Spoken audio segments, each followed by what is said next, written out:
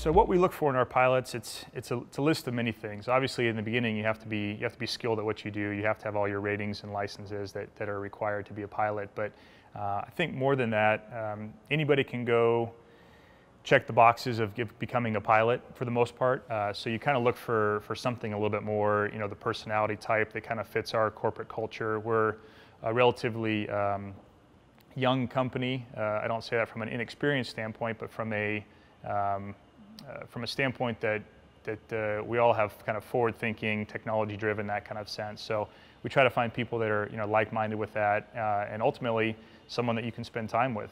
For a pilot standpoint, a lot of times it's two pilots on the road for a week to 10 days together, and you want to be able to spend time with someone that's, for lack of a better word, not going to drive you crazy after 7 days. So it's kind of a mix of obviously safety and training and experience is first and foremost, but again, in this industry, there's thankfully lots of people like that out there. So we try to go a step further and find someone that really fits the mold of our company.